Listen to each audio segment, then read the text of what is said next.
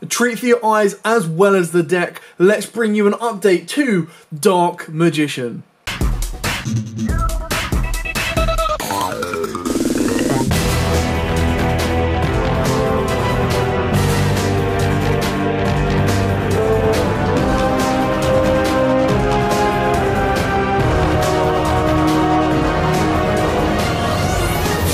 So, of course, this would be the first profile that I bring you guys post Battles of Chaos, which would, of course, be Dark Magician. We got some brand new cards that really take this deck up a level, and at the end, I will show you 2 one-card combos that get you into your boss monster. It is crazy consistent, and I absolutely love it. With all of that out of the way, please smash that like button, hit that notification bell, and subscribe so you do not miss out on any upcoming content. If you get this video to at least 50 likes in the first 24 hours, I will be more than happy to bring you a test stand video with this deck so you can see its consistency and all of the plays it can make. With all of that out of the way, let's dive head first into today's profile of Dark Magician. So, for the vanilla lineup, but also the one-of lineup, I kind of decided to go on this particular profile with the anniversary arts, considering that that is the only type of artwork that all 4 of these, or all 3 of these cards can share. So I went with that. It is basically is what it is. You play the 1 Dark Magician Girl for the minimal effect to trigger off the Dark Magicians, but also the main effect that it can lead you into, if you wanted to, synchro plays, or of course additional draws off of your Soul Servant. We've then got the 2 Dark Magician and the 1 Red Eyes. It is kind of considered that maybe with Skill Drain you could play a version which is Skill Drain reliant, and then you keep bringing back Dark Magician off of Eternal Soul, Circle to banish and interrupt. But for now, we're going with the power plays to get to Dragoon, and then try and win the game off the back of that as well, and go from there. So that's it for those, no surprise on the ratios. And then of course we've got triple Magician Souls. Again, no surprise on this card. This is probably single-handedly the best Dark Magician card we own on its own, for the pure fact that it can lead you to draws, it can lead you to either a Dark Magician or a Dark Magician Girl, and off of the back of that it then opens up many more options for you. Then the best card we received in this set, and you're probably going to get, I'm probably going to get a bit of hate for this because I'm only playing 2, is 2 Illusion of Chaos. Now the reason I'm only playing 2 is I'm combining 2 of that and 1 of the Seravis. The Seravis is actually incredibly important for the pure fact that you get to this. It protects all of your stuff from Veilers and Imperms going forward. So it means that if you get to your Seravis and you get to that by opening up your Preparation of Rites, it can then protect your souls if you decide to start sending stuff to draw. It can protect your Rod Search. It can also protect, spoiler, your Diviner of the Herald Search. And off the back of that as well, it does protect your Verte. Keeping in mind that Verte's biggest weakness is all going to be cards that target it, stuff like Imperm and Veiler. You're going to be able to go, right, Seravis, protect it, and still get your boss monster out. Now, the reason I've only gone with 2 Illusion of Chaos is because there are so many different ways of actually getting to him in this particular build. So we're playing 2 Preparation of Rites, we're then playing 2 Diviner of the Herald, which ultimately lead to Illusion of Chaos. Now, I'm going to do a bit more testing to see if I want to go up to 3 or not, but right now, from every bit of testing I've done, 2 has been perfect for me, and I'll definitely advise you, if you are a Dark Magician player, to pick up a 3rd just in case. But right now, I'm aiming to get the 2nd Starlight, and then I might consider going for a 3rd. But for now, 2 is working perfectly fine for me.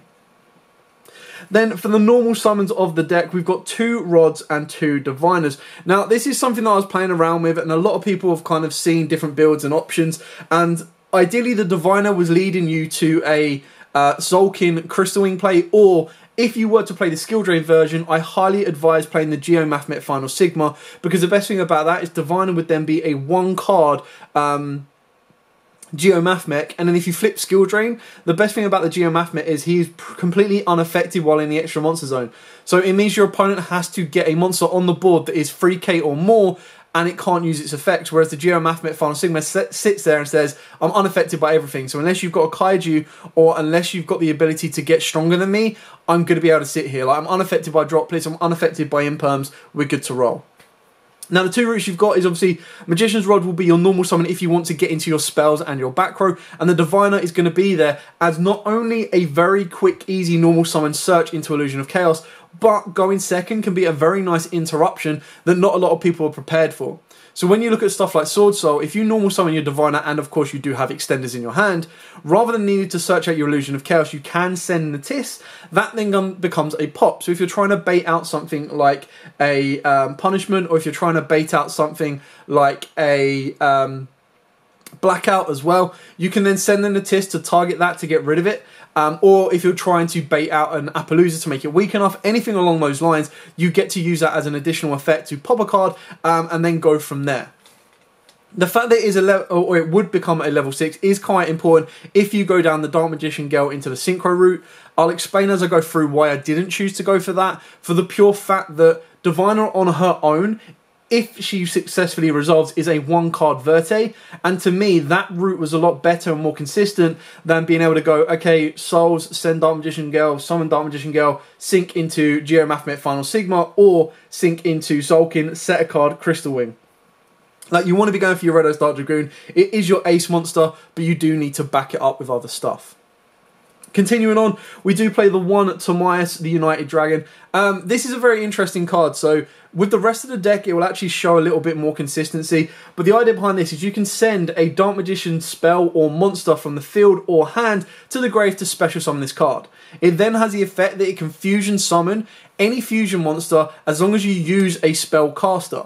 So the idea is that it doesn't need to use itself, but if it does use itself and Dark Magician, it gives you a Dragoon.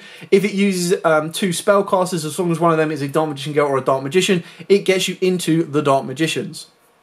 If you want to, you can also play the generic dragon that we got, I believe, in Breakers of Shadow, or Bode, sorry, Burst of Destiny, where it requires a dragon and a spellcaster. So that's the most generic card you can go for, and it's if your opponent special summons a monster via its own effect, or special summons another one via another monster's effect, so basically Sword Souls, you get to banish the same types, which is really, really cool.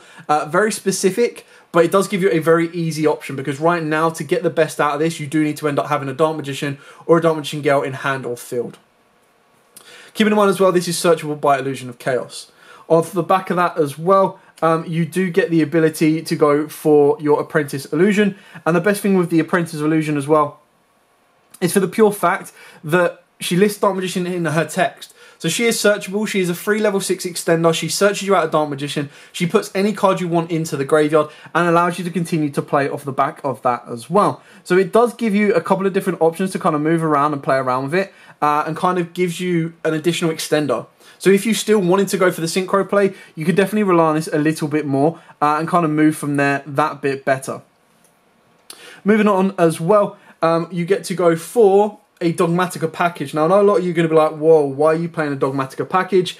And the reason I say this, and I'll show you the spells as well, because we are still playing 2 Nadir before I show you the last monster. The reason I say this is Nadir's Servant is a 1-card power card. And what I mean by that is, if you were to go first and your opponent's opened up the nuts of hand traps and they stop you, you can still play that last Nadir Servant, and that Nadir Servant is going to set you up, at the very least, an Ecclesia with a Winder, or at the base minimum will set you up an Ecclesia, will set you up a Winder. Off the back of that as well, being able to set up a Winder, the best thing about Nadir Servant is ideally you can still activate this after you've made Verte. And what I mean by that is you activate this, you send the App Clone gives you the Search and the Ditch, you search out Philidius or Fleur de Ris rather than Ecclesia, and then that will allow you to set your Schism. That gives you Dragoon backed up with Winder, and then you've also got a Philidius should you want to extend during your turn or during your opponent's turn to then ultimately lead you to an OTK the next turn, because Goon's just going to go, cool, blow up, blow up, blow up, and then you've got a Fleur de Ris, you've got a Winder, and you can go from there. So, to me, this is still just one of them cards, even at 2, where you fall back on it. It's one of them ones that you obviously don't want to start your turn with. It can get a little bit crunchy if you're like, right, okay, well, I've opened up Ecclesia, but I've got route to Verte. You always go to the Verte route, but opening up Nadir over anything else gives you a lot better options. I would consider actually cutting Ecclesia, but right now I'm using Ecclesia to also get me to a route of punishment, because if I wanted to play Skill Drain, or if I'm playing stuff like Gozen and anything like that, I do have that ability of using punishment to kind of clear 2 cards off that my opponent needs on the board, and that does give you many other options. Now the last card, and again I'll show you the spells that go with it for the pure fact that I'm going to get ridiculed for it, but you have to hear me out before you switch off. Now I've played this a couple of times before, and now we have even more times of making it successful, and that is 2 the true name and 1 obelisk. Now obelisk can arguably be removed completely and you just rely on the true name, but the way I saw it is if I needed an extender, the true name not only provides me with the ability of adding any particular card from my deck to my hand as long as I have successfully stacked it with Magician's Circle, but it also then gives me a free extender. That free extender can then become an effect monster that can nuke my opponent's board, or becomes a 4k beta that lets me deal with a Golden Lord that could be at 3500, or can let me deal with any particular boss monster that is 3000 or more. Keep in mind that, for example, if your opponent does not stop this with Dragoon and you summon this out and Dragoon's still on 3k, you can just go to battle phase, this guy can just punch Dragoon in the face, and then you get to go off the next turn, or in main phase 2. Keep in mind as well, so for example, Rod plus True Name is a 2-card combo that gets you into Verte, and in theory can add any of the top 3 cards you reveal off of Magician's Circle. That can lead you into any Dark Magician card should you stack it with Soul Servant. Keep in mind as well, Illusion of Chaos also stacks your deck. So you're playing 2 copies of Illusion of Chaos, 2 Preparations of Rites, 2 Diviner of the Herald straight away. That is 6 ways, in theory, of getting the ability to stack your deck. And then we are playing 2 Circles and 3 Soul Servant, which give you a total of 11 cards that give you access in order to stack your deck correctly to make sure the True Name will always resolve. It is a personal tech, it is free spaces in a deck where a lot of people will main Skill Drain or Gozen or go for Imperms or anything like that, so it is a massive flex spot. But like I said to you, the reason I play it is for the pure fact that if I open up 2 of these but I've got a way to get to Magician's Souls, free draw fodder, easy. If I open up the Obelisk, I can put it back to the top of the deck with Illusion of Chaos. Not the ideal scenario, but is something that can happen. If I do go first, this becomes a free extender to go into Verte. If I don't go first and I go second, this becomes a free boss on the board that can then help me attack and do damage or win into game. Moving on to the spells in permanent, we are playing triple Soul Servant. There are some times where you might have to sacrifice the secondary draw at the end of the turn after you have completed the Verte combo and take that one single draw. But that one single draw can lead you into Illusion of Chaos, your Magician's Souls, your Timaeus Dragon, or of course your Apprentice. So there's a lot of different ways to go from there. One thing I didn't mention about Apprentice is it's so good that if your opponent Dark Rulers and forgets that that card's even being played or that you even play it, it does allow you to then stack up your Dragoon. So your Dragoon can end up going, I believe, to 6k, but it can also go to base 5k if it has been negated with Dark Ruler or Droplets or anything like that. Again, something that not a lot of people are playing, and I understand why. I've gone with 2 Dark Magical Circle, but the reason I've gone with this is for the pure fact that I do like the idea of the True Name, so I want to be able to stack my deck where at all possible. Now, obviously, if I open up a copy, great. If I get to 2 copies, it's just easy discard fodder off of the back of the Timaeus Dragon or off of the back of Magician's Souls, and it just comes down to personal preference. Keeping in mind as well that if you do go the Skill Drain route, this is going to be one of your more important cards because that allows you to get rid of all of these cards that would originally be boss monsters that are just stronger than a Dark Magician, but now can be targeted because you've activated Skill Drain. 2 Preparation of Rites, like I said, in theory, the idea is that the first target you search or the first target you get to will be your Illusion of Chaos. You've also got the ability to get to Saravas. Keep in mind, Saravas is a dragon, so using Magical Ice Fusion can banish it from the graveyard to give you your Dragoon, and it just kind of works as much as it needs to. If I feel I need to, I'll bump it up to 3, but ultimately, at the moment, a 2, 2, and a 1 ratio is working out really, really nice for me, and kind of go from there. Then, of course, the last Dark Magician spell card itself specifically is Salvation. This is one of the go-tos that you go to in order to activate this, set your Eternal Soul. It does give you a guaranteed draw because if you make Soul Servants, you will be sending a field spell. It's very rare that you want to keep it on the board. The downside of it is, or what I'm finding out more times than not, is that with my Rod, I'm going for Servant or I'm going for Circle, and then hoping that I'm getting this off the top, which is absolutely fine because then it sets you up your Eternal Soul.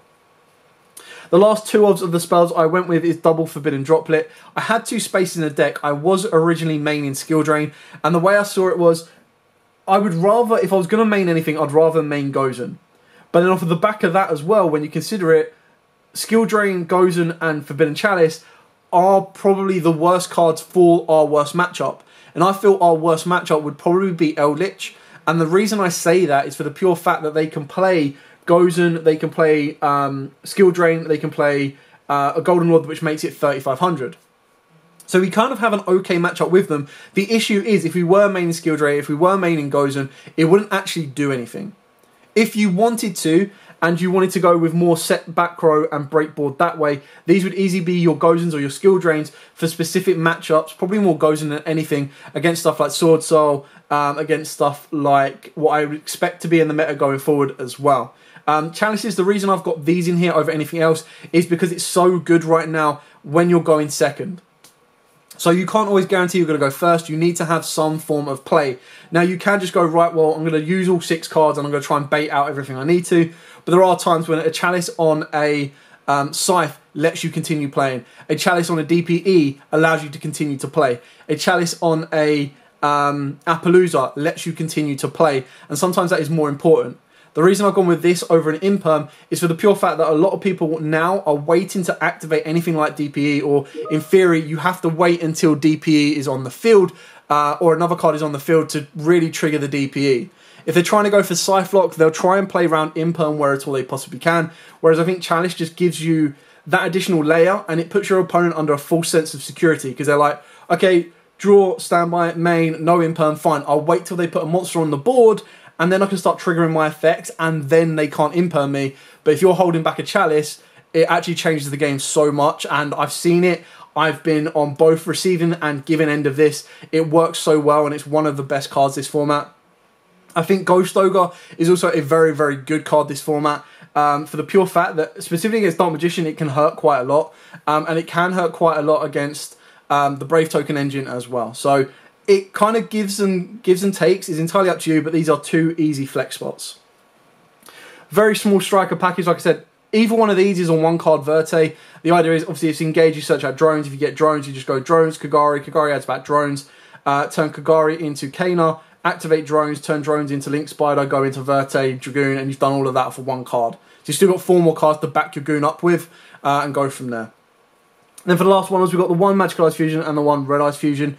Again, my build is different to the rest out there in the sense that a lot of builds will play 3 Red Ice Fusion, which is completely fine. But the way I see it is, if I'm going to main the 3 Red Ice Fusion, I've got to kind of be able to compensate by playing stuff like Skill Drain, by playing stuff like Torrential in the main, by playing stuff like Gozen, for the pure fact that I need to be able to go, right, Dragoon, and still have back row to back it up. Because if I just go Dragoon, and then my hand is like a Rod, a Souls, an Illusion of Chaos, like I'm going to use Illusion of Chaos to bait out a particular hand trap, to then activate Red Ice Fusion, and then go from there. So that's okay, but I don't think it's the ideal way of going in this particular build. If I wanted to go that route, I'd probably cut out the Dogmaticas. I would possibly cut out, I mean, even if I didn't cut out the Dogmaticas, a Red Ice Fusion plus a Nadir would be really good. Because you would go Red Ice Fusion, summon out your Dragoon, protect everything you've got going forward, activate Nadir. Nadir would get you Schism, ideally. You'd set the Schism, and then your board during your opponent's turn would be a Dragoon plus a Winder.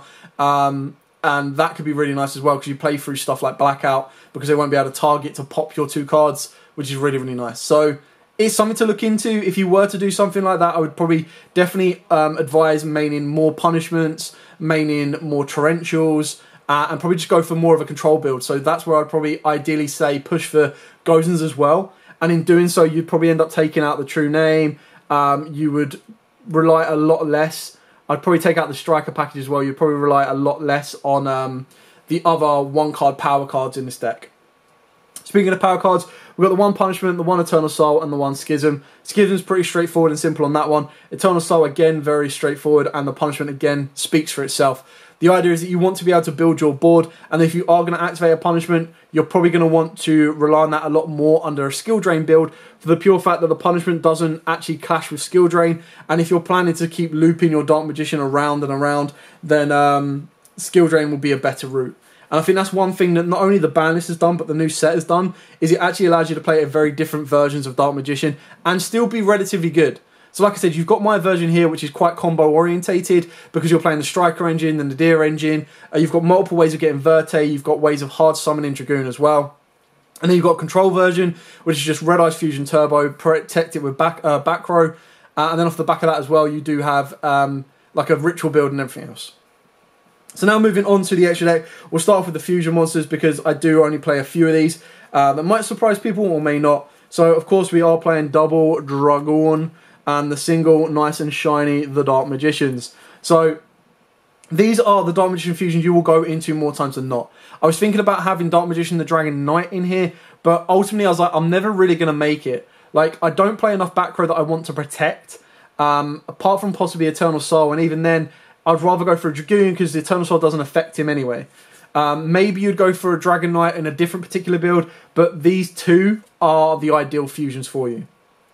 The other fusions are all coming off the back of Nadir, or coming off the back of the Diviner of Herald, and that's of course Apkallone, Winder, and Natis. So like I said, Natis is the interrupter that can come off the back of Punishment, which gives you a double pop. It can also come off of the back of Diviner as a bait out, and then of course you've got Apkallone and Winder. So it is the very base minimum version of the particular Shaddoll package, but the other is you should be getting enough Dark Monsters into the grave that all you need to do is put the Apkallone in the graveyard, and that is your free Winder.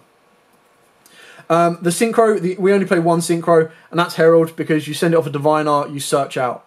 Other options for this particular extra deck, if you wanted to, are of course the BLS Link. You can go into Appaloosa. I've shown this before, that you can also go into Avramax, and then you could increase the fusion package or the package for Nadirs as well. It's entirely up to you on how you prefer to play it, but you've also got Solkinru, Geomath Mech, and Crystal Wing. This, to me, was the only way that I could fit everything in. And when you see all of the cards I've got in the extra deck, the majority of them are power play cards, or they're cards that are going to lead you to your own ideal end goal. Speaking of ideal end goals, let's go over the Link monsters. Now, again, there's something in here that a lot of you are probably going to be like, yo, bro, what are you doing? And I'll explain it as we go. So for the Link ones, we've got the one Artemis, actually considering cutting Artemis, believe it or not, because in this particular modernized version of the deck, you should never just have a Rod and be like, right, I really need to get Rod into the grave. Like, it's very rare that you need to do that, and because we're not relying on the Dogmatica package as much, again, we shouldn't really be able to go, right, okay, Normal Summon Rod, turn it into Artemis, and then try and go Dogmatica plays. It can be done, but it's not an ideal route to go, which is why she's still in here for now, but if I feel that I need to get rid of it, I will do. Then, so the Striker package, of course, we've got the Kana and we've got the Kagari. Kana can actually win you during time, keep that in mind, because if you keep the drones, you activate drones, turn Kagari, add the drones back, turn Kagari into Kana, activate drones, Kana's effect, gain 100 life points. Straight away, that lets you go, yep, cool, I'm up on life. I'm not saying you stall from that point, but if your opponent stalls you, and it says, right, okay, game 3, you're going first, you go, yeah, alright, absolutely fine, and you do somehow manage to open up, you can try and build for the win rather than the draw. And then our last Link one is Link Spider. That is right, this is our last Link one. I know a lot of you are going to be like, yo, bro, where is Umduct? Unfortunately, I had to cut it. Now, the reason that I chose to cut it over Link Spider was the pure fact that you need Link Spider for the Striker combo. Now, obviously, in the past, I had enough space to play Umduct and Link Spider, and it's very, very difficult to actually have to cut Umduct. But again, the way I saw it is, it would be very, very specific. I would have had to have either opened up Red Eyes Fusion and then still have the ability of Souls and Rod and actually value the back row that I get off of Rod more than just activating Red Eyes Fusion. And then it's also one of the ones where if I open up Red Eyes Fusion but don't have a way to Illusion of Chaos to put it back into the deck, I then need to use Magical Eyes Fusion. But then if I'm going to do something like that, I can just rely on the other dragon that I play in the form of Timaeus. It's something I'm testing out, it's something I'm trialing, it may or may not work, but we'll see where it goes from there. For the Link 2s, we've got the brand new the Dark Charmer, Gloomy.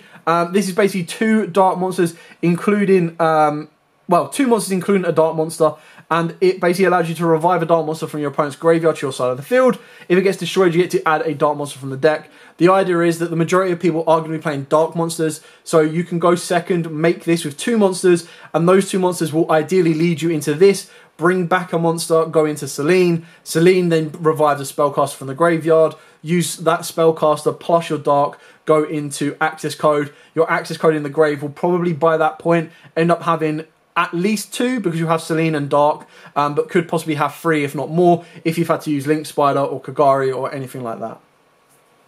Unga Bunga Verte, you are going to go into this more times than not. The idea is that once you've officially made 1 Dragoon off the back of Verte, you're not going to be making a second because you need to use Magical Eyes Fusion. So there's no real need right now to play 2 Vertes, which is why I've got the Aggression going second and the backup going second. So entirely up to you. Like, if Access Code is going to win me the game, there's no need me to go Verte. and I'm not going to make this going first because my opponent's not going to have a Dark in the Grave. This is a card that will be closer to the chop for a second Verte than anything, but again comes down to personal preference.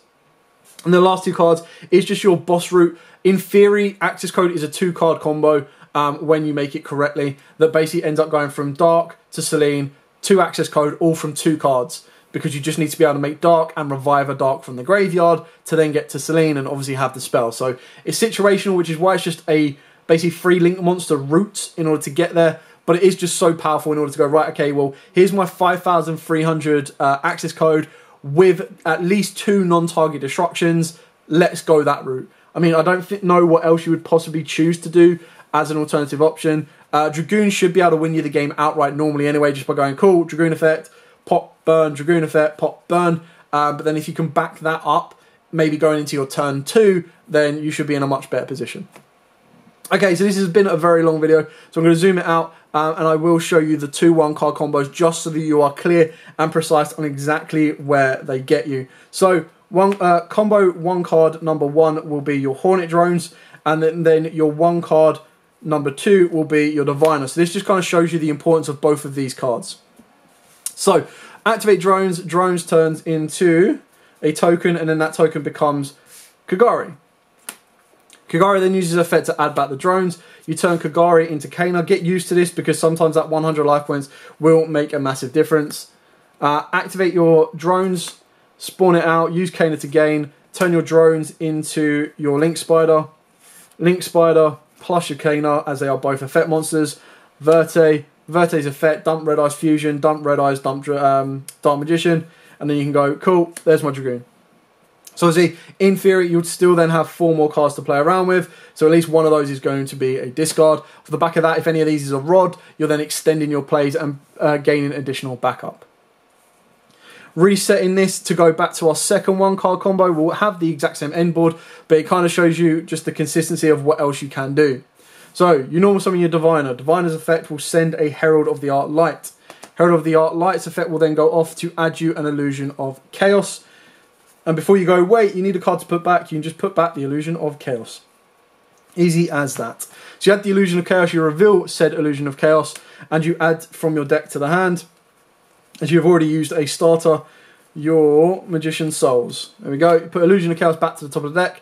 You use Magician Souls effect. This one I would actually, if you're going for the Synchro play, then you send Dark Magician Girl regardless. But if you're going for the Synchro play, you bring back Dark Magician Girl so that you can sync into a Sulkin or a 12. In this scenario, if you've got more spells and traps, you bring down Souls, because it's still going to give you the same end board. It's just if you've got dead spells or traps or anything like that, you can get rid of them and get additional draws. So you've still got 4 more cards to play with. You link these together. You do Unga Bunga, Verte effect, and then Goon. Now, obviously, if you add to that combo with Diviner and Illusion of Chaos, a Preparation of Rites, or, of course, a Saravis, you protect this from being Impermanent Veiled, which is ideally the only thing your opponent can do, because Verte cannot be ashed. Anyway, that is it, ladies and gentlemen. I'm still working really, really hard on this deck in the background. Like I said, there are so many different versions, variations, and everything that my extra deck started out as like a 20-card extra deck. I played with everything. I kind of saw what I was getting to more consistently. And then I was like, right, okay, well, this isn't giving me the outcome I want, or this isn't going the route that I want, so I'm going to change this up and go a different play. And it worked out nicely for me, so it's definitely something to be looking into, and definitely something to kind of keep your mind open for as well.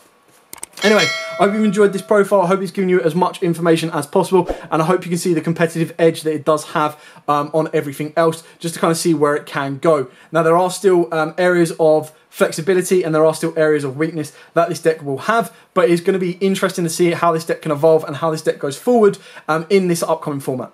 Anyway, thank you so much for watching. Don't forget to like, comment, subscribe, share. Like I said at the start, if you get this video up to at least 50 likes, I will bring you a test hand video going in depth as much as possible for this build. As absolutely always, guys, stay safe and, of course, happy dueling.